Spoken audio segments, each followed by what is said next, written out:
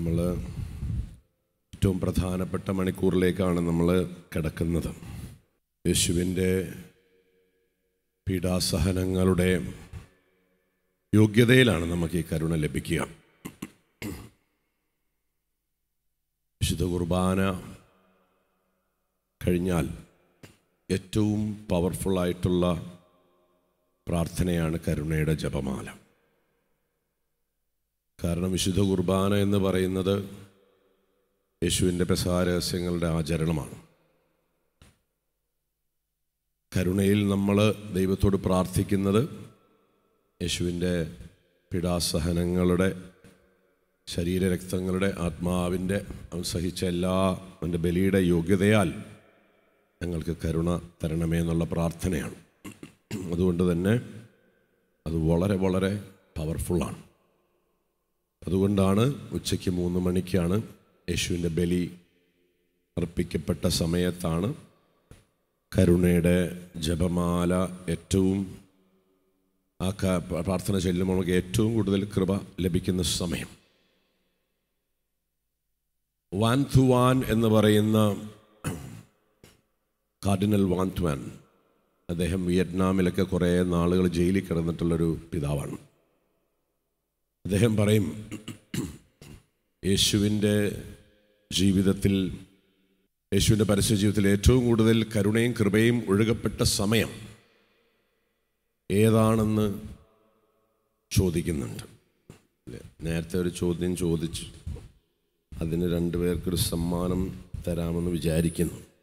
ഈ സമ്മാനം എന്തിനാന്ന് ചോദിച്ചു കഴിഞ്ഞാൽ, എന്തിനാണ് നമ്മൾ കരുണയുടെ ഈ തിരുനാൾ ഇന്ന് ആഘോഷിക്കുന്നത്, അതുകൊണ്ടുള്ള ഗുണം എന്താണ് എന്നാണ് നമ്മൾ ചോദിച്ചത്. എന്തിനു വേണ്ടിയിട്ടാണ് തിരുനാൾ ആഘോഷിക്കുന്നത്, അല്ലെങ്കിൽ ഇന്ന് എന്താണ് ദൈവം നമ്മളോട് കാണിക്കുന്നത്? ഈ ദിവസത്തിൻ്റെ പ്രത്യേകതയാണ് നമ്മുടെ എല്ലാ പാപങ്ങളും ആ പാപത്തിൻ്റെ ശിക്ഷകളും ഫൗസ്തീനോട് പറയാം, ഞാൻ തുടച്ചു മാറ്റുന്ന ദിവസമാണ് കരുണയുടെ തിരുദൈവ. എല്ലാ വർഷങ്ങളിലും ഈസ്റ്റർ കഴിഞ്ഞ് വരുന്ന ഞായറാഴ്ചത്തെ ആ തിരുനാളിന് നമ്മുടെ എല്ലാ പാപങ്ങളും പാപത്തിൻ്റെ ശിക്ഷയും ദൈവം എടുത്തു മാറ്റുകയാണ്. Praise the Lord, hallelujah. ഇന്നും അത് സംഭവിക്കുകയാണ്. 3 മണിക്കത്തെ കുർബാന കഴിഞ്ഞു. ഇനി 3 മണിക്കത്തെ ആരാധനയോടെ നമ്മളെ ആ പാപങ്ങളും പാപത്തിൻ്റെ ശിക്ഷകളും കഴിയുകയാണ്. പ്രശ്നം എന്താണെന്ന് വെച്ച് കഴിഞ്ഞാൽ, നമ്മൾ എത്ര കരുണയുടെ തിരുനാൾ ആഘോഷിച്ച് കഴിഞ്ഞാൽ Sankaran still on the coconut tree എന്ന് പറഞ്ഞ പോലെ നമ്മളവിടെ തന്നെയാണ് ഇരിക്കുന്നത്. നമ്മൾ ഈ പ്രശ്നവും പ്രയാസവും പ്രതിസന്ധികളായിട്ടൊക്കെ ആയിട്ട് നടക്കുകയാണ്. നമ്മുടെ പാപവും പാപത്തിൻ്റെ ഫലങ്ങളും പോണില്ല.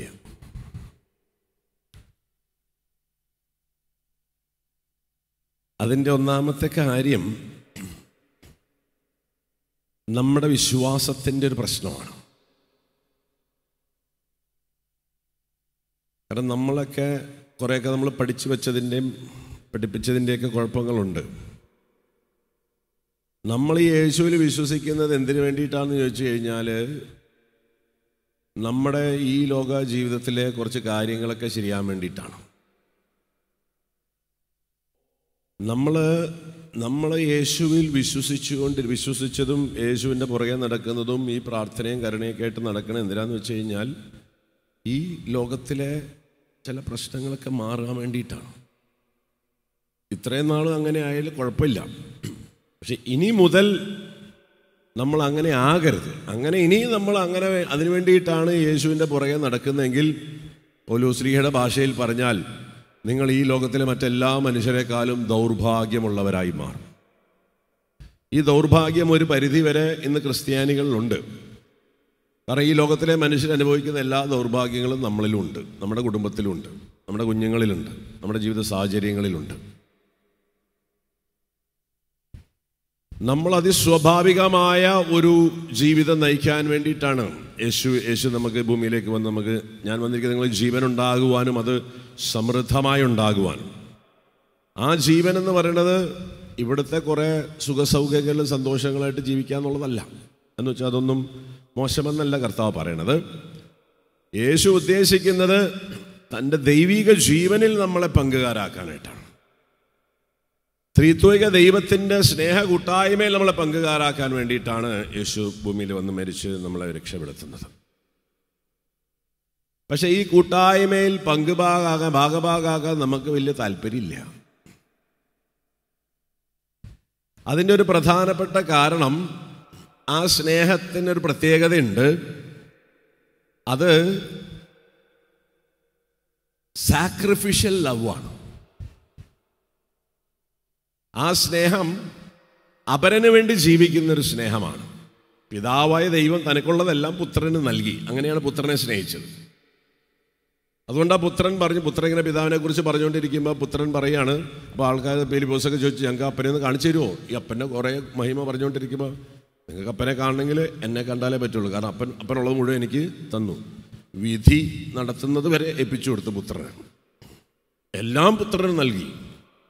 തനക്ക് വേണ്ടി ഒന്നും മാറ്റി വെക്കാതെ തനക്കുള്ളത് മുഴുവൻ പുത്രന് നൽകിയിട്ടാണ് അപ്പൻ, പിതാവായ ദൈവം പുത്രനെ സ്നേഹിച്ചത്. പുത്രൻ തിരിച്ചങ്ങനെ എന്നെ സ്നേഹിക്കുന്നത്. കാൽവരി മലയിൽ നമ്മൾ കാണുകയാണ്, തനക്കുള്ളതെല്ലാം അപ്പന് സമർപ്പിക്കുകയാണ്. മനുഷ്യൻ്റെ പാപപരിഹാരത്തിനായിട്ട് തന്നെ പിതാവിന് സമർപ്പിച്ചു. ഈ ഒരു സ്നേഹം നമുക്ക് താല്പര്യമില്ല. കാരണം അവിടെ ത്യാഗമുണ്ട്, അവിടെ നഷ്ടമുണ്ട്, അവിടെ സഹനമുണ്ട്, അവിടെ വേദനയുണ്ട്, പരിത്യാഗമുണ്ട്. It is much greater than fasting for 40 days in Lent. 40 ദിവസം ഇറച്ചി മീനും കഴിക്കാത്തതിനേക്കാളൊക്കെ ഗൗരവമേറിയ ഒരു തെരഞ്ഞെടുപ്പാണത്. അതിനെ നമ്മൾ രക്തസാക്ഷിത്വം എന്നൊക്കെ വിളിക്കും. എൻ്റെ കൂടെയുള്ളവരുടെ വേണ്ടി എന്നെ നൽകുക. ഇതാണ് കുരിശിൽ നമ്മൾ കാണുന്നത്.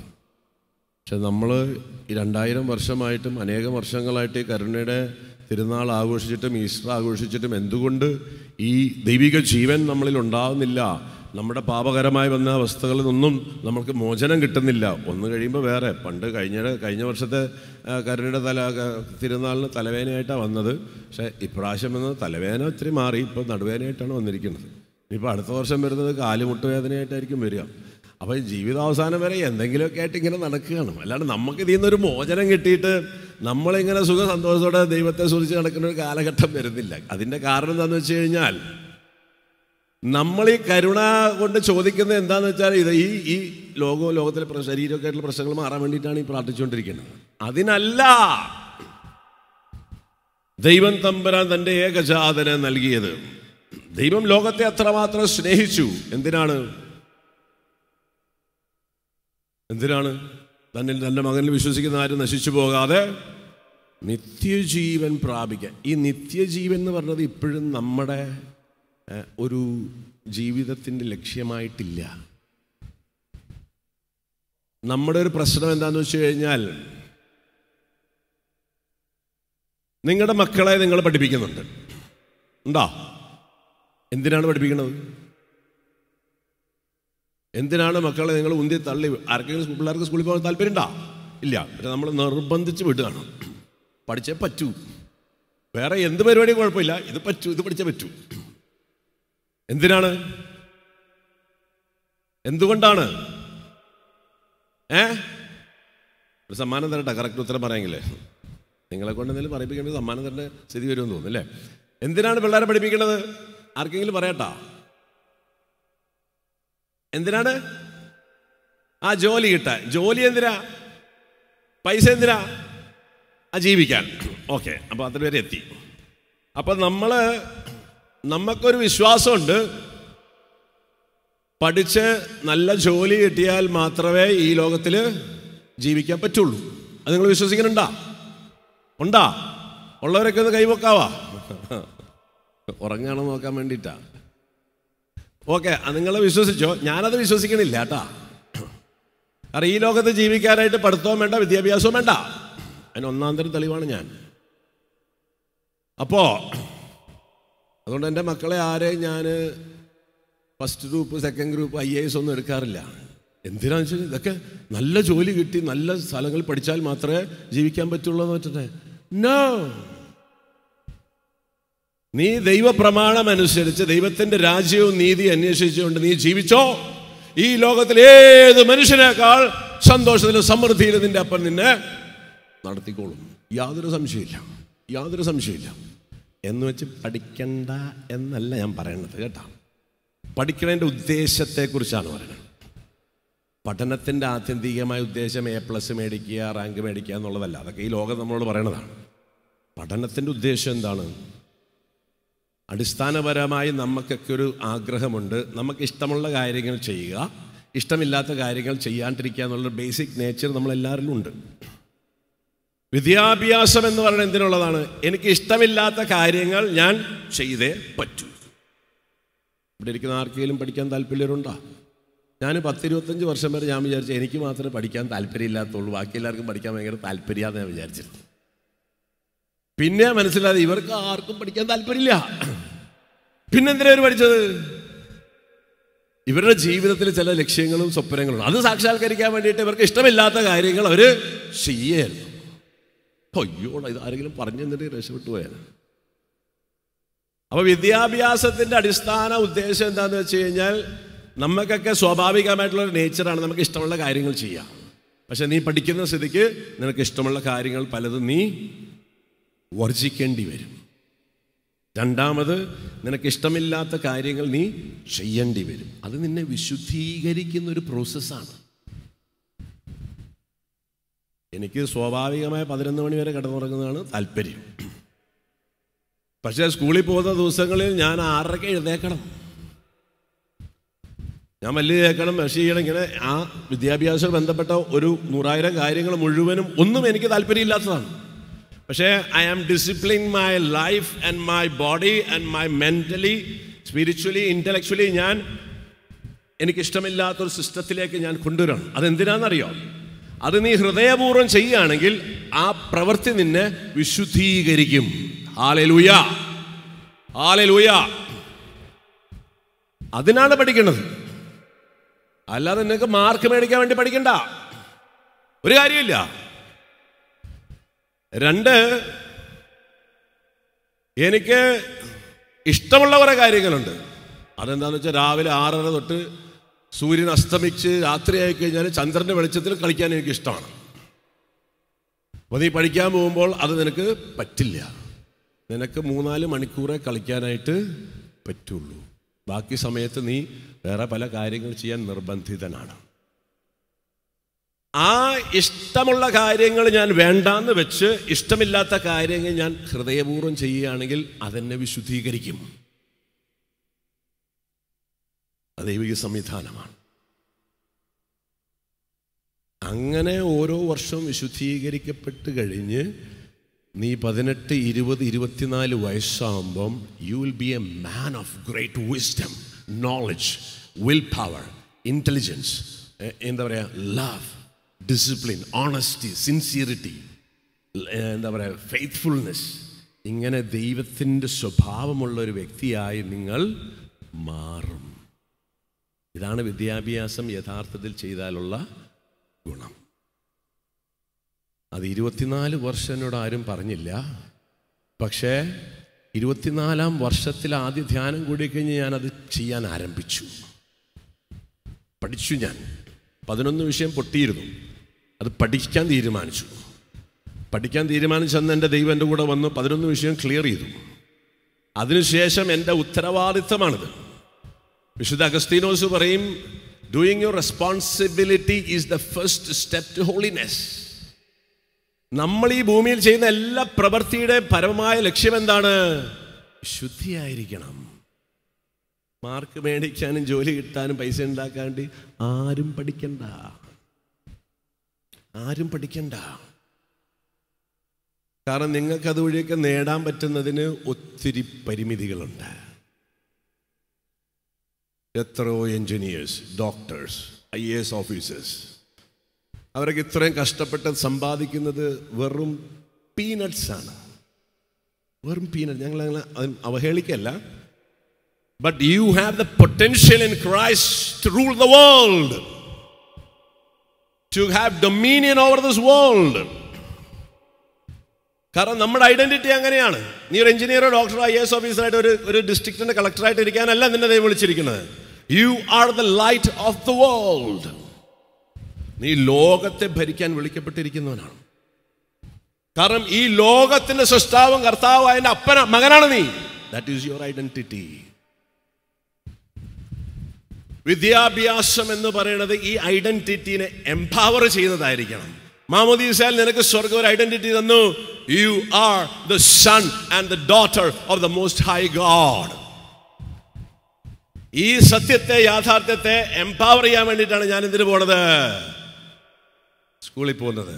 അല്ലാതെ സൈൻ തീറ്റയും കോസ് തീറ്റയും പഠിച്ചിട്ട് അമേരിക്കയുടെ ക്യാപിറ്റൽ എന്താണെന്ന് അറിഞ്ഞിട്ട് ഒരു കാര്യമില്ല. You should grow in wisdom. You should grow in love. You should grow in holiness. You should grow in faithfulness. You should grow in peace and joy and love. You should grow in wisdom and knowledge and counsel and understanding and willpower. ഇതാണ് 18 വർഷം നീ ദൈവഹിതപ്രകാരം ആ പ്രവൃത്തി ചെയ്താൽ 18ാമത്തെ വർഷത്തിൽ you will be the leader of the world. ഇതാണ് ഈ അടിമവേല ചെയ്ത് വന്ന ഈജിപ്തിലേക്ക് വന്നൊരു ജോസഫ് എന്നൊരു പയ്യനുണ്ട്. ബാബിലോണിലേക്ക് അടിമയായപ്പോൾ ഒരു ദാനിയേലുണ്ട്. ഇവരൊക്കെ ആടിനെ മേയ്ച്ചൊരു ദാവീദുണ്ട്. ഇവരൊക്കെ അവരെ ഏൽപ്പിച്ചിരിക്കുന്ന ഉത്തരവാദിത്തങ്ങൾ ദൈവഹിതപ്രകാരം ചെയ്തു കഴിഞ്ഞപ്പോൾ ഇവരെല്ലാം ആ രാജ്യത്തെ ഏറ്റവും വലിയ ആൾക്കാരായി മാറുകയാണ്. Praise the Lord, hallelujah. ഇന്ന് നമ്മുടെ പിള്ളേർ എൻജിനീയറിംഗ് ആയിക്കോട്ടെ, മെഡിസിൻ ആയിക്കോട്ടെ, എല്ലാത്തിനും ഫസ്റ്റ് റാങ്ക് മേടിച്ചിട്ട് എന്താ ചെയ്യണത്?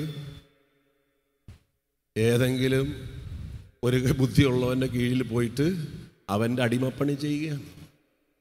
കാരണം സ്വന്തമായിട്ട് ഈ കഴിവും ബുദ്ധിയും എക്സ്പ്രസ് ചെയ്ത് നാട്ടുകാർക്കൊരു സേവനം ചെയ്യാനുള്ള ആത്മധൈര്യമില്ല,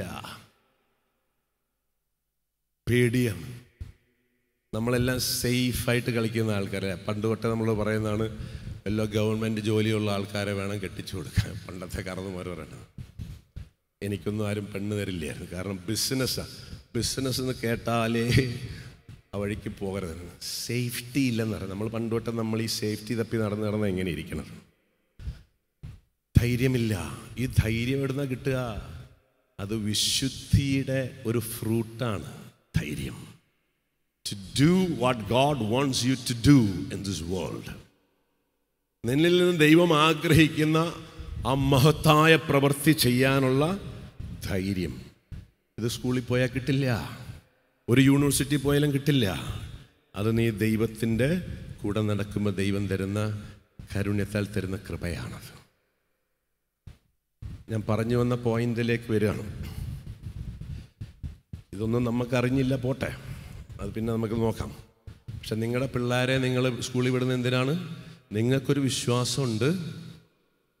ആ വിശ്വാസം അനുസരിച്ച് പഠിച്ച് ജോലി കിട്ടിയാലേ നിനക്കിവിടെ ജീവിക്കാൻ പറ്റുള്ളൂ. അത് തെറ്റായ വിശ്വാസമാണെന്നാണ് ഞാൻ പറഞ്ഞത്. പക്ഷേ നിങ്ങൾ വിശ്വസിക്കുന്ന ആ സത്യം നിങ്ങളുടെ മക്കളിൽ നിങ്ങൾ അടിച്ചേൽപ്പിക്കുന്നുണ്ട്, നിർബന്ധിച്ച് ചെയ്യിപ്പിക്കുന്നുണ്ട്, അല്ലേ? എന്നാൽ നിങ്ങളുടെ മക്കൾ നിത്യത പ്രാപിക്കാൻ വേണ്ടി നിങ്ങൾ എന്തു ചെയ്യുന്നു? ഇവിടെ ഇരിക്കുന്ന ആർക്കും പറയാം.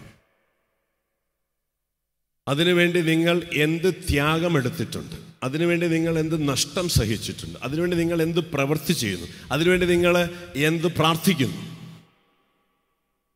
Absolutely nothing. Not even 1% of your lifetime and your career and your wealth you have not set apart for this. കാരണം എന്താണെന്ന് വെച്ചാൽ അറിയാം, അങ്ങനെ ഒരു സ്ഥലത്ത് എത്തുമെന്ന് നിങ്ങൾക്ക് എന്തില്ല? വിശ്വാസമില്ല. നിങ്ങളെത്തുമെന്ന് വിശ്വസിക്കുന്നില്ല. അതുകൊണ്ട് നിങ്ങൾ നിങ്ങളുടെ മക്കളെ നിർബന്ധിക്കുന്നില്ല.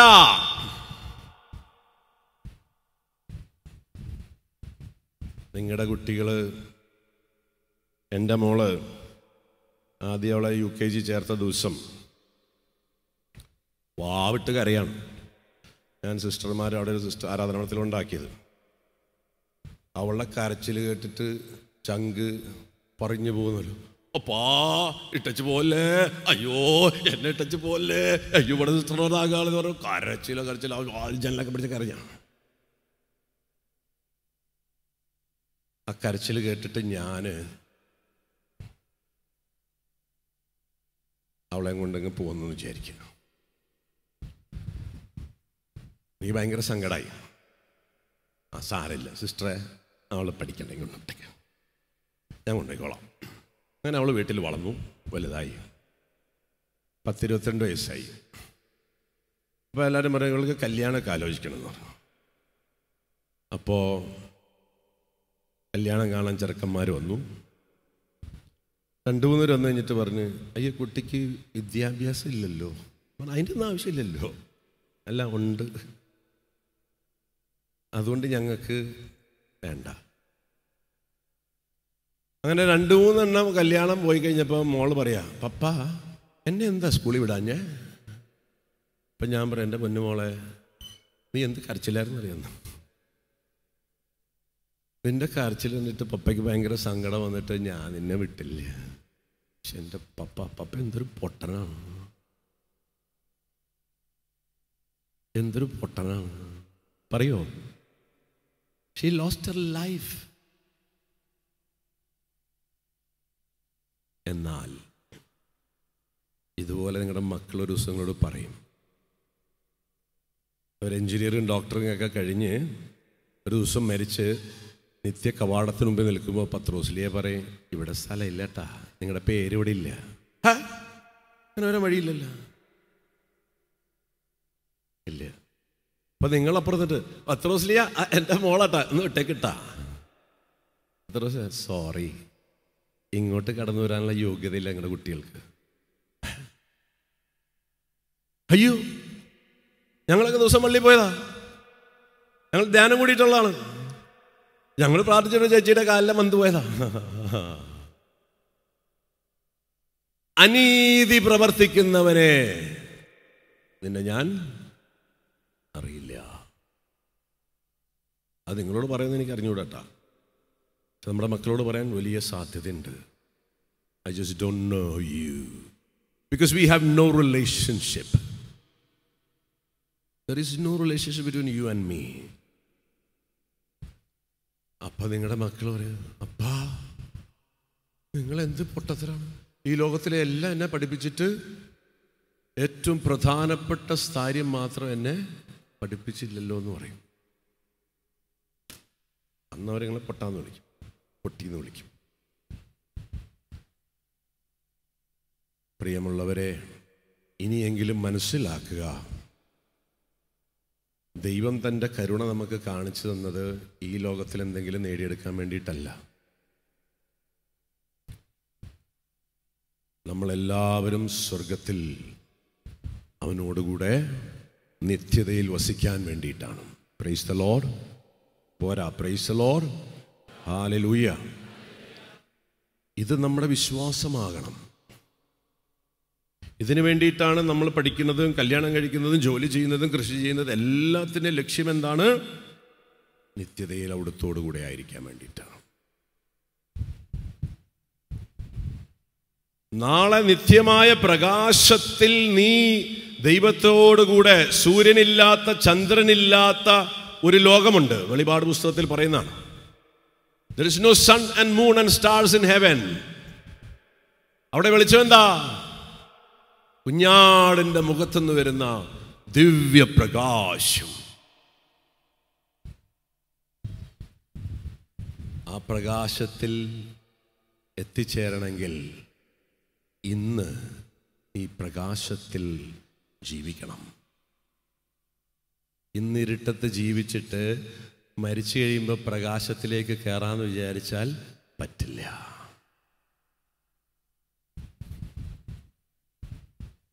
ഇന്ന് പ്രകാശത്തിൽ ജീവിക്കുന്നവർക്ക് മാത്രമേ മരിച്ചു കഴിഞ്ഞാൽ എന്തിലേക്ക് എത്തുള്ളൂ? ആ പ്രകാശത്തിൽ തുടർന്ന് പോകാൻ പറ്റുള്ളൂ. ഇല്ലാത്ത എല്ലാവരും ആ പ്രകാശം കാണുമ്പോൾ കണ്ണ് പൊത്തി ഓടിപ്പോകുന്ന പറയാം, സ്വയമേ ഓടിപ്പോകും. Because they just cannot stand the holiness of God. ദൈവത്തിൻ്റെ പരിശുദ്ധി മുമ്പിൽ നിൽക്കാൻ പറ്റാതെ നമ്മുടെ മക്കളൊക്കെ ഓടും വാലുപൊക്കി. നിങ്ങളോടൊന്നും അറിഞ്ഞൂടാ.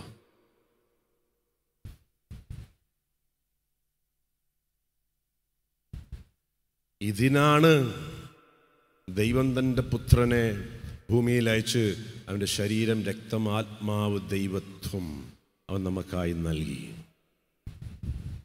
അതിവിടെ ജോലി കിട്ടാനല്ല, ഇവിടെ പരീക്ഷയ്ക്ക് A+ കിട്ടാനല്ല, ഇവിടെ കല്യാണം നടക്കാനല്ല, ഇവിടെ വീട് പണി നടക്കാനല്ല. ഇതുറപ്പിക്കണം. It is for a life with God in eternity. അത് യേശുവിലുള്ള വിശ്വാസം കൊണ്ട് മാത്രമേ നടക്കുള്ളൂ.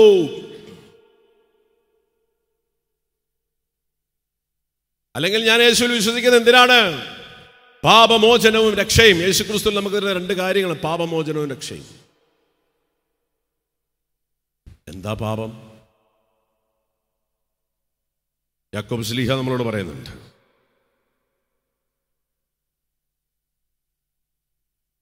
രണ്ടാമത്തെ അധ്യായം 4-ാമത്തെ അധ്യായം 2 മുതലുള്ള വചനങ്ങൾ. നിങ്ങൾ ആഗ്രഹിക്കുന്നത് നിങ്ങൾക്ക് ലഭിക്കുന്നില്ല, നിങ്ങൾ കൊല്ലുകയും അസൂയപ്പെടുകയും ചെയ്യുന്നു, എന്നാൽ നിങ്ങൾക്ക് ഒന്നും ലഭിക്കുന്നില്ല. നിങ്ങൾ വഴക്കിടുകയും യുദ്ധം ചെയ്യുകയും ചെയ്യുന്നു, നിങ്ങൾ ആവശ്യപ്പെടുന്നില്ല, അതിനാൽ നിങ്ങൾക്ക് ലഭിക്കുന്നില്ല. ചോദിച്ചിട്ട് നിങ്ങൾക്ക് ലഭിക്കുന്നില്ലെങ്കിൽ അത് നിങ്ങളുടെ ദുരാശകളെ തൃപ്തിപ്പെടുത്താൻ നിങ്ങൾ തിന്മയായിട്ടുള്ളവ ചോദിക്കുന്നത് കൊണ്ടാണ്. എന്താണ് ഈ തിന്മയായിട്ടുള്ളത്? നന്മയും തിന്മയും എന്ന് പറയുന്നത് എന്താ? നമ്മളെ നിത്യതയിലേക്ക് നയിക്കുന്ന ഘടകങ്ങൾ, കാര്യങ്ങൾ മാത്രമാണ് നന്മ. നിത്യതയിലേക്ക് നയിക്കാത്തത് എല്ലാം സ്വാഭാവികമായി നന്മയാണെങ്കിൽ, സമ്പത്ത്, സൗന്ദര്യം, വിദ്യാഭ്യാസം, ഈ ലോകത്തിലെ ബഹുമാനം, ആദരവ്, ആരോഗ്യം ഒക്കെ നന്മയാണ്, പൊതുവെ നന്മയാണ്. പക്ഷേ ഇതൊക്കെ നിന്നെ നിത്യതയിലേക്ക് എത്തിക്കുമെങ്കിൽ മാത്രമേ അത് ദൈവസന്നിധിയിൽ നന്മയാവുള്ളൂ. അല്ലെങ്കിൽ അതെല്ലാം തിന്മയാണ്. അതുകൊണ്ട് പറയാണ് 4-ാമത്തെ വചനം 4:4, വിശ്വസ്തത പുലർത്താത്തവരെ, ലോകത്തോട് മൈത്രി ദൈവത്തോടുള്ള ശത്രുതയാണെന്ന് നിങ്ങൾ അറിയുന്നില്ലേ? ലോകത്തിൻ്റെ മിത്രമാകാൻ ആഗ്രഹിക്കുന്നവൻ തന്നെ തന്നെ ദൈവത്തിൻ്റെ ശത്രുവാക്കുന്നു. ഹല്ലേലൂയ. പോരാ, ഹല്ലേലൂയ. ലോകമെന്ന് പറയുമ്പോൾ ഈ ലോകത്തിലെ കാര്യങ്ങൾ. നമ്മൾ ഈസ്റ്റർ കഴിഞ്ഞിട്ടാണ് കരുണയുടെ തിരുനാൾ ആഘോഷിക്കുക. ഈസ്റ്ററിൽ കഴിഞ്ഞു കഴിയുമ്പോൾ പൗലോസ്ലീഹ പറയുന്നുണ്ട്, കൊളോസ്യർക്ക് എഴുതിയ ലേഖനം 3-ാമത്തെ അധ്യായം, ക്രിസ്തുവിനോടൊപ്പം നിങ്ങൾ ഉയർപ്പിക്കപ്പെട്ടെങ്കിൽ ദൈവത്തിൻ്റെ വലതുഭാഗത്ത് ഉപവിഷ്ടനായിരിക്കുന്ന ക്രിസ്തു വസിക്കുന്ന ഉന്നതത്തിലുള്ളവയെ അന്വേഷിക്കുവിൻ, ഭൂമിയിലുള്ള വസ്തുക്കളിലല്ല, പ്രത്യുത ഉന്നതത്തിലുള്ളവയിൽ ശ്രദ്ധിക്കുവിൻ. ഭൂമിയിലുള്ള വസ്തുക്കളെ കുറിച്ച് നിങ്ങൾ അന്വേഷിക്കാൻ വേണ്ട, അതിനുവേണ്ടി നിങ്ങൾ അധ്വാനിക്കാൻ വേണ്ട, അതിനുവേണ്ടി നിങ്ങൾ ആകുലപ്പെടേണ്ട കാര്യമില്ല. കാരണം അതെല്ലാം നിങ്ങൾക്ക് ആവശ്യമാണെന്ന് നിങ്ങളുടെ അപ്പന് അറിയാം. അതാരന്വേഷിക്കുന്നത്? അത് ദ്വിജാതീയരാണ് അത് അന്വേഷിക്കുന്നത്. നിങ്ങളത് അന്വേഷിക്കേണ്ട കാര്യമില്ല. കാരണം ഈ ഭൂമിയിൽ നിങ്ങൾക്ക് ജീവിതം തന്നിട്ടുണ്ടെങ്കിൽ അത് ഏറ്റവും ഭംഗിയായി നിർവഹിക്കാൻ വേണ്ട എല്ലാം നിന്റെ അപ്പൻ നിനക്ക് പ്രൊവൈഡ് ചെയ്തിരിക്കും. Praise the Lord. ഹല്ലേലൂയ. വിശ്വാസമുണ്ടോ? ഇല്ല. അതുകൊണ്ടാണ് നമ്മുടെ മക്കളെ ഈ ലോകത്തിലെ കാര്യങ്ങൾ നേടാൻ വേണ്ടി പഠിപ്പിച്ചുകൊണ്ടിരിക്കുകയാണ്. ഈ അബദ്ധം 2023 ഏപ്രിൽ 16-ാം തീയതി കരുണയുടെ തിരുനാളോടെ നിർത്തണം. ഇല്ലെങ്കിൽ your Christian life will become A useless activity in this world.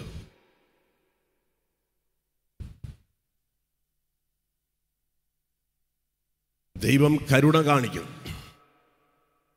നിങ്ങൾ മുസ്ലിങ്ങളെ കണ്ടിട്ടുണ്ടാവും, ഒരു കൊന്ത പോലൊരു സാധനം ഇങ്ങനെ ചെല്ലുന്നത്. 1000-10,000 ഒരു ദിവസം ചെല്ലുവർ. എന്താണെന്നറിയോ? ദൈവത്തോട് കരുണയുണ്ടാകണമെന്ന് പ്രാർത്ഥിക്കുകയാണ്. They pray daily 1,000 times, 10,000 times this prayer. Allahu have mercy on me. ഇതാണ് ചൊല്ലിക്കൊണ്ടിരിക്കുന്നത്. നമ്മൾ ഒരു കരുണക്കൊന്ത ചെല്ലുന്നില്ല. കാരണം നമുക്ക് ഈ കരുണയൊന്നും ആവശ്യമില്ല. ഈ ലോകത്ത് ജീവിക്കാൻ ദൈവത്തിൻ്റെ കരുണയൊന്നും വേണ്ട. ഈ ലോകത്ത് ജീവിക്കാൻ നിനക്ക് ദൈവകരുണ വേണ്ട. അത് ദൈവം നൽകിയിരിക്കും. നിനക്ക് നിത്യത പ്രാപിക്കുവാൻ, നിന്റെ പാപത്തിൽ നിന്നും പാപാവസ്ഥയിൽ നിനക്ക് മോചനം കിട്ടാൻ നീ കരുണയ്ക്ക് വേണ്ടി പ്രാർത്ഥിക്കണം. പക്ഷേ നിത്യതയും പാപമോചനമൊന്നും എൻ്റെ ജീവിത ലക്ഷ്യമല്ലാത്തത് കൊണ്ട് എനിക്ക് കരുണയുടെ ആവശ്യമില്ല. പിന്നെ ദൈവകരുണയുടെ തിരുനാളിൽ എന്തെങ്കിലും കിട്ടുമെങ്കിൽ കിട്ടിക്കോട്ടെ എന്ന് വിചാരിച്ചിട്ട് നമ്മൾ വരുന്നത് മാത്രമേ ഉള്ളൂ. പ്രിയ സഹോദരങ്ങളെ,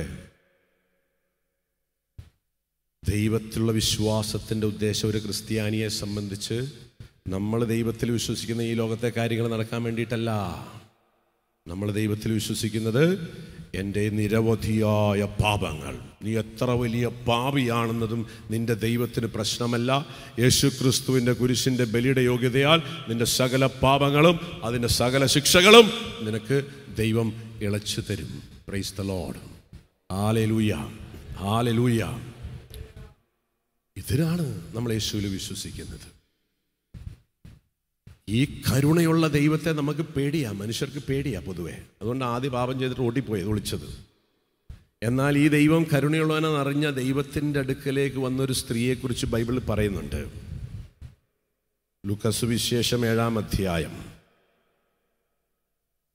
ഇന്ന് നമ്മളോടും സ്വർഗം പറയാണ്. ആ മഗ്ദലന മറിയം 47-ാമത്തെ അധ്യായ വചനത്തിൽ വരുമ്പം 36 എന്നുള്ള വചനമാണ്. ഫരിസേയരിൽ ഒരുവൻ തന്നോടൊത്ത് ഭക്ഷണം കഴിക്കാൻ അവനെ ക്ഷണിച്ചു. യേശു അവൻ്റെ വീട്ടിൽ പ്രവേശിച്ച് ഭക്ഷണത്തിനിരുന്നു. അപ്പോൾ ആ പട്ടണത്തിലെ പാപിനിയായ ഒരുവൾ ഫരിസേയൻ്റെ വീട്ടിൽ അവൻ ഭക്ഷണത്തിനിരിക്കുന്നു എന്നറിഞ്ഞ് ഒരു വെൺകൽഭരണി നിറയെ സുഗന്ധ തൈലവുമായി അവിടെ വന്നു. അവൾ അവൻ്റെ പിന്നിൽ പാദത്തിനരികെ കരഞ്ഞുകൊണ്ട് നിന്നു. കണ്ണുനീരുകൊണ്ട് അവൾ അവൻ്റെ പാദങ്ങൾ കഴുകുകയും തലമുടി കൊണ്ട് തുടയ്ക്കുകയും ചുംബിക്കുകയും സുഗന്ധ തൈലം പൂശുകയും ചെയ്തു. അവനെ ക്ഷണിച്ച ഫരിസേയൻ ഇത് കണ്ട് സ്വഗതമായി പറഞ്ഞു, ഇവൻ പ്രവാചകനാണെങ്കിൽ തന്നെ സ്പർശിക്കുന്ന സ്ത്രീ ആരെന്നും ഏതു തരക്കാരിയെന്നും അറിയുമായിരുന്നു. ഇവളൊരു പാപിനിയാണല്ലോ.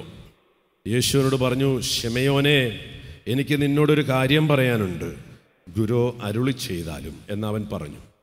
ഒരു ഉത്തമർണന് 2 കടക്കാറുണ്ടായിരുന്നു. ഒരുവൻ 500 മറ്റവൻ 50 ദനാറ കടപ്പെട്ടിരുന്നു. വീട്ടിൽ കഴിവില്ലാത്തതുകൊണ്ട് ഇരുവർക്കും അവൻ ഇളച്ചു കൊടുത്തു. ആ 2 പേരിൽ ആരാണ് അവനെ കൂടുതൽ സ്നേഹിക്കുക? ശിമയോൻ മറുപടി പറഞ്ഞു, ആർക്ക് അവൻ കൂടുതൽ ഇളവ് ചെയ്തോ അവനെന്ന് ഞാൻ വിചാരിക്കുന്നു. അവൻ പറഞ്ഞു, നീ ശരിയായി തന്നെ വിധിച്ചു. അനന്തരം യേശു ആ സ്ത്രീയുടെ നേരെ തിരിഞ്ഞ് ശിമയോനോട് പറഞ്ഞു, നീ സ്ത്രീയെ കാണുന്നല്ലോ. ഞാൻ നിന്റെ വീട്ടിൽ വന്നു, കാല് കഴുകുവാൻ നീ എനിക്ക് വെള്ളം തന്നില്ല. എന്നാൽ ഇവൾ കണ്ണുനീര് കൊണ്ട് എൻ്റെ കാല് കഴുകുകയും തലമുടി കൊണ്ട് തുടയ്ക്കുകയും ചെയ്തു. നീ എനിക്ക് ചുംബനം തന്നില്ല. എന്നാൽ ഞാനിവിടെ പ്രവേശിച്ചത് മുതൽ എൻ്റെ പാദങ്ങൾ ചുംബിക്കുന്നതിൽ നിന്ന് ഇവൾ വിരമിച്ചിട്ടില്ല. നീ എൻ്റെ തലയിൽ തൈലം പൂശിയില്ല. ഇവളോ എൻ്റെ പാദങ്ങളിൽ സുഗന്ധ തൈലം പൂശിയിരിക്കുന്നു. അതിനാൽ ഞാൻ നിന്നോട് പറയുന്നു, ഇവളുടെ നിരവധിയായ പാപങ്ങൾ ക്ഷമിക്കപ്പെട്ടിരിക്കുന്നു. എന്തെന്നാൽ ഇവൾ അധികം സ്നേഹിച്ചു. ആരോടൽപ്പം ക്ഷമിക്കപ്പെടുന്നുവോ അവൻ അല്പം സ്നേഹിക്കുന്നു. അവൻ അവളോട് പറഞ്ഞു, പാപങ്ങൾ ക്ഷമിക്കപ്പെട്ടിരിക്കുന്നു. Praise the Lord. യേശു ക്രിസ്തുവിൽ നമുക്ക് ലഭിക്കുന്നത് പാപമോചനവും നിത്യജീവനുമാണ്. അല്ലാതെ A+ഉം ജോലിയും വിസയും വീട് വയ്ക്കാനുള്ള ലോണ് പാസ്സാകലല്ല. നമ്മൾ ഇന്നും ദൈവത്തിൻ്റെ കരുണയുടെ കൊന്തയും ചൊല്ലി കുർബാനയെ അർപ്പിച്ച് ധ്യാനവും കൂടി നടക്കുകയാണ് ഈ കാര്യങ്ങൾ ശരിയാക്കി തരാൻ വേണ്ടിയിട്ട്. അതുകൊണ്ടാണ് ഇത്രയും വർഷമായിട്ടും പാപത്തിൻ്റെ ഫലങ്ങളും പാപത്തിൻ്റെ പരിണിത ഫലങ്ങളും നിൻ്റെ കുടുംബത്തിൽ നിന്ന് മാറുന്നില്ല. നമ്മളിന്ന് ഈ ലോകത്തിന് വേണ്ടി ജീവിക്കുന്നവരാ. അതുകൊണ്ടാണ് നമ്മുടെ മക്കളാരും യേശുവിൻ്റെ 100 അയലക്കത്തെത്തുന്നില്ല. ഇന്നെല്ലാത്തിനും മൂക്കയറിട്ടിട്ട് വന്നിരിക്കുകയാണ്. രാത്രി ഭക്ഷണം വേണമെങ്കിൽ കരുണയുടെ തിരുനാൾ കൂടിയാലേ പറ്റും. എന്നാൽ പിന്നെ വന്നേക്കാം. അതും വരാത്ത കുറേ പേരിവിടെ ഉണ്ട്. They just don't bother about it. വന്നെന്ന് വെച്ച് ഇവർ യേശുവിൽ വിശ്വസിക്കുന്നവരായതുകൊണ്ടൊന്നുമല്ല കേട്ടോ. കാരണം നമ്മൾ ഈ ലോകത്തിന് അനുരൂപരായി ജീവിക്കുന്നിടത്തോളം കാലം നമ്മുടെ മക്കളാരും ക്രിസ്തുവിൽ വരില്ല, including my children. There is a long way to go for me to renounce this world and worldly affairs. അതൊരു പരിധി വരെ വിട്ടു, ഒരു പരിധി വരെ. കഴിഞ്ഞ ദിവസം എൻ്റെ മോനെ ഞാനൊരു സ്ഥലത്ത് വിട്ടു. ഒരു സ്ഥലത്ത് പോയിട്ട് പൊറോട്ടയും ബീഫും മേടിക്കാൻ പറഞ്ഞു.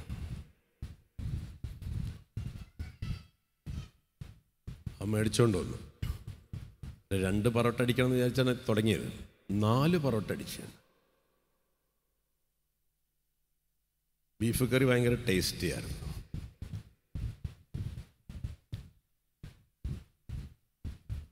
ഈസ്റ്റർ കഴിഞ്ഞ് കുറച്ച് 1-2 ആഴ്ച കൂടി സാധാരണ ഇറച്ചി കഴിക്കാറില്ല. ഈസ്റ്ററിൻ്റെ വകയായിട്ട് നമ്മളൊന്ന് ബ്രേക്ക് ചെയ്ത് ഇറച്ചി കഴിക്കും. അപ്പോഴും മനസ്സിലാകണം ആ ജഡത്തിൻ്റെ ആ ദുരാശ. 4 പൊറോട്ടേ ഇത് കിടക്കാൻ പറ്റില്ല. ഇപ്പോഴും the craving of the body, the craving of your eyes.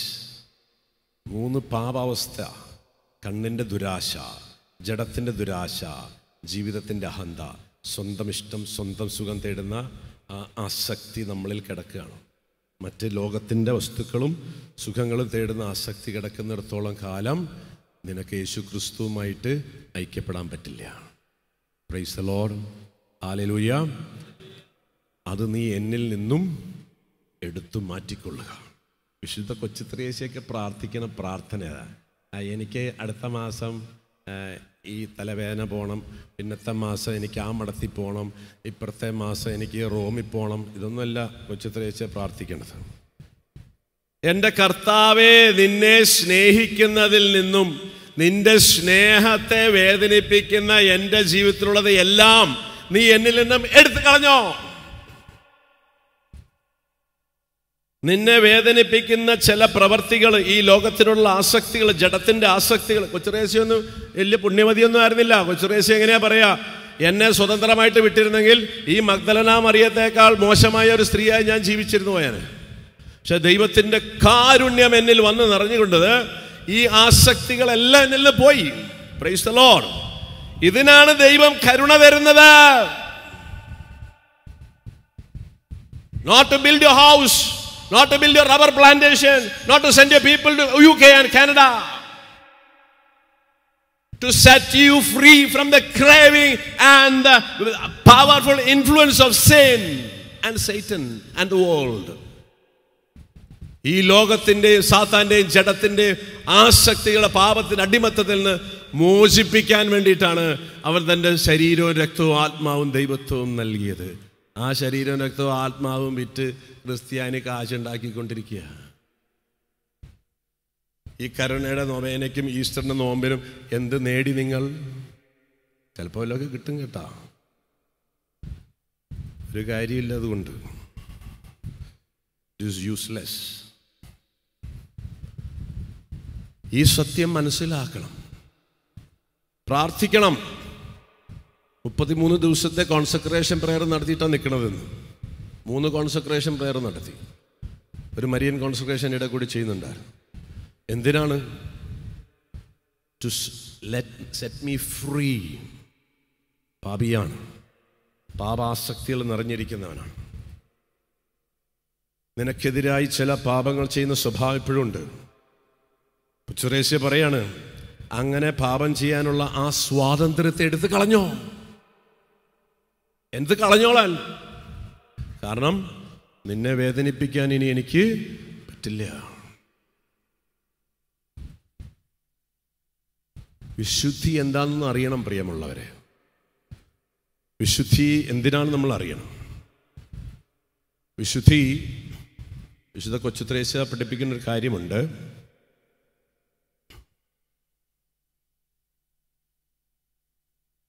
Kochuthresia 24-ാമത്തെ വയസ്സിൽ മരിച്ചുപോയി. ട്യൂബർക്ലോസിസ് ആണ്, ക്ഷയം. വലിയ പാടുപീഡകൾ കിടക്കുക.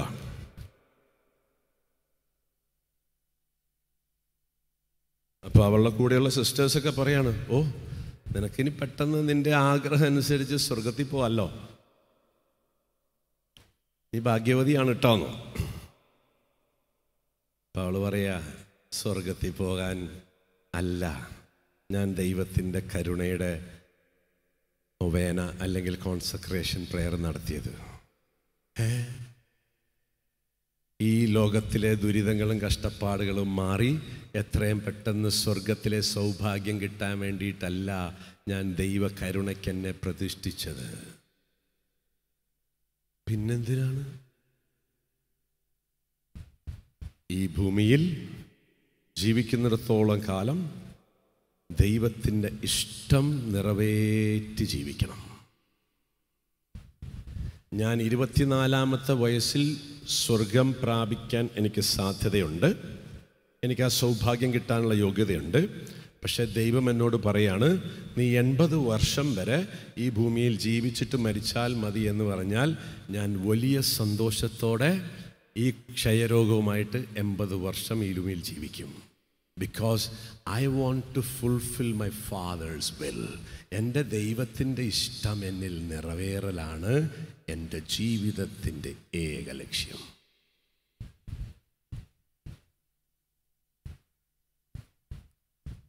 കഴിഞ്ഞ ദിവസം എൻ്റെ ഒരു അങ്കിൾ മരിച്ചു.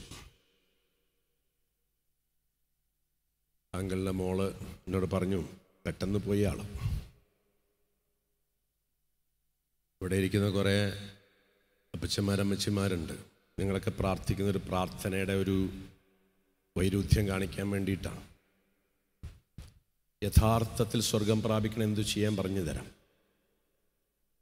അപ്പോൾ അവൾ പറയാണ്, വല്ലവൻ്റെ കയ്യിൽ നിന്ന് ഒരു ഗ്ലാസ് ഒരു സ്പൂൺ കഞ്ഞി മേടിച്ച് കുടിക്കേണ്ട ഗതികേട് വരാതെ എന്നെ എടുത്തേക്കണം എന്നാണ് ഞാൻ പ്രാർത്ഥിച്ചത്. അതുപോലെ തന്നെ എൻ്റെ അപ്പം പോയി. അപ്പം എൻ്റെ വൈഫ് പറയാണ്, എൻ്റെ അപ്പനും അങ്ങനെ തന്നെ പ്രാർത്ഥിച്ചിരുന്നു. വേറൊരാളിൽ ആശ്രയിച്ച് ജീവിക്കുന്ന ദിവസം വരികയാണെങ്കിൽ അന്ന് ഞാൻ എലിവേഷം കഴിച്ച് മരിക്കും. ഈ 2 കഥാപാത്രങ്ങളും ഒരു രാത്രിയിൽ നിന്ന നിപ്പിൽ പോയി. Without any preparation, without receiving any sacraments. ഇതാണ് ഇതിൻ്റെ പുറകിലെ പൈശാചികത. നിങ്ങളും കുറേ പേര് പ്രാർത്ഥിക്കുന്നുണ്ടാവും, ആർക്കും ഒരു ദ്രോഹമില്ലാതെ പോകണം. എങ്ങോട്ട് പോകാനാ? ശുദ്ധീകരണ സ്ഥലത്തേക്കാണ് പോണത്. നിങ്ങളാരും നരകത്തിൽ പോകുന്ന ഞാൻ വിചാരിക്കുന്നില്ല.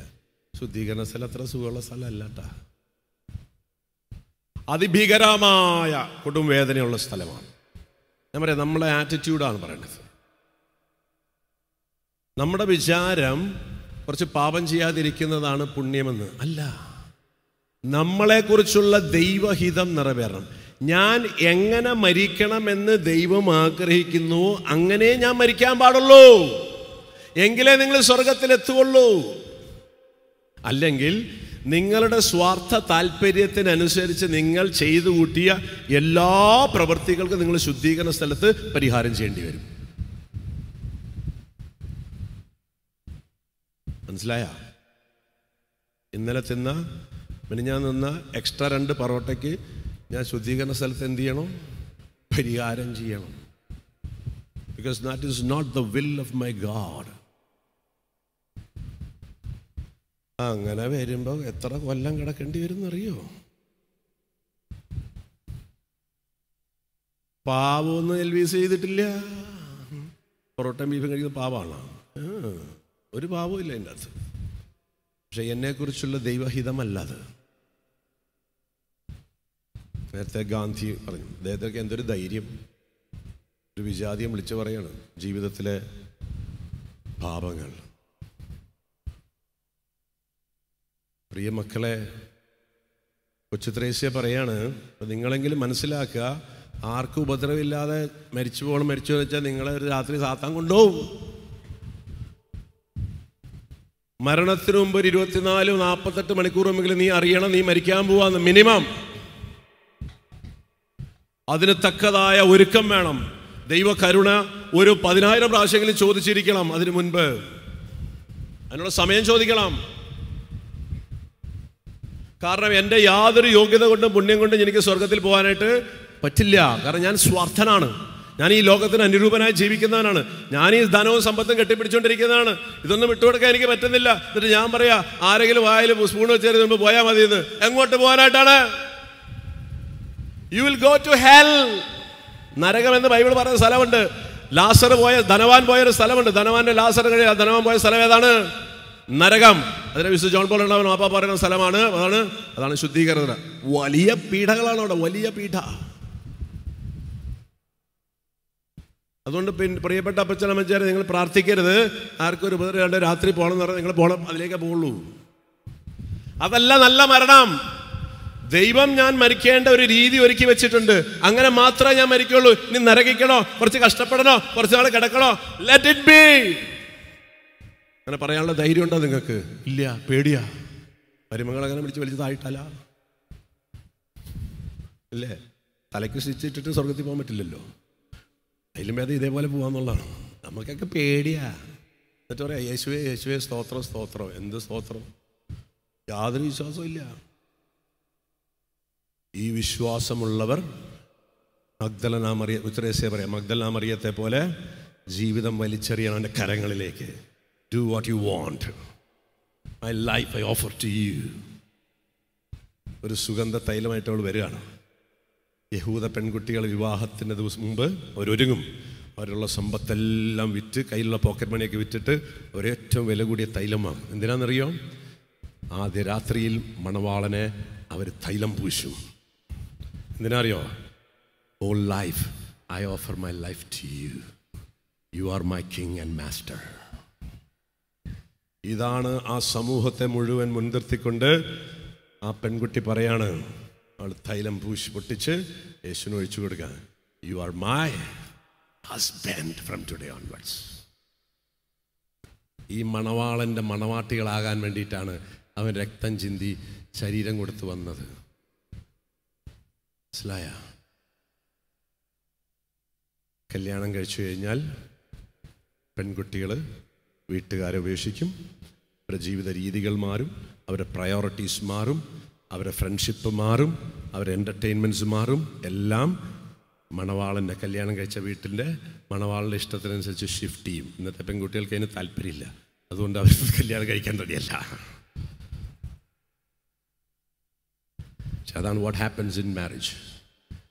ഇതുപോലെ യേശുവിൻ്റെ മണവാളന് ജീവിതം വലിച്ചെറിഞ്ഞു. അവൻ കരുണയുള്ളവനാണെന്ന് അറിയുന്നതിൻ്റെ അർത്ഥം എന്താ? അവൻ്റെ കരങ്ങളിൽ എൻ്റെ ജീവിതത്തെ ഏൽപ്പിച്ചു കൊടുക്കണം. അതിനുശേഷം എൻ്റെ ഇഷ്ടങ്ങൾ, താല്പര്യങ്ങൾ, ആഗ്രഹങ്ങൾ. അതുകൊണ്ടാണ് ഞാൻ പറഞ്ഞത് അവന് ഇഷ്ടമല്ല ഞാൻ ബീഫ് കഴിക്കണത്. That is Y I റെനൗൺസ് it, not it is A sin. അങ്ങനെ എൻ്റെ ഭക്ഷണ രീതികൾ, എൻ്റെ എൻ്റർടൈൻമെൻറ്റ്സ്, എൻ്റെ ജീവിത രീതികൾ എല്ലാം മാറും. ഇതിലേക്കാണ് ദൈവം വിളിക്കുന്നത്, അവന് വേണ്ടി. പക്ഷെ എനിക്കിത് പറ്റണില്ല. കാരണം ഞാൻ പാപത്തിന് വിൽക്കപ്പെട്ട മനുഷ്യൻ. ആഗ്രഹിക്കുന്ന നന്മ ചെയ്യാൻ പറ്റുന്നില്ല, ഇച്ഛിക്കാത്ത തിന്മ ചെയ്തു. ദുർഭകൻ. Don't worry my son, do you want to come to me? നിനക്ക് ഈ രക്ഷയിലേക്ക് വരാൻ ആഗ്രഹമുണ്ടോ? ഉണ്ടെങ്കിൽ ഞാൻ എൻ്റെ കരുണ നിനക്ക് തരാം. എൻ്റെ കരുണക്കടലിൽ നീ മുക്കിക്കഴിഞ്ഞാൽ ഈ പാപത്തിൻ്റെ ആസക്തികളെല്ലാം ദഹിപ്പിച്ച് കളയും. Praise the Lord. ഹല്ലേലൂയ.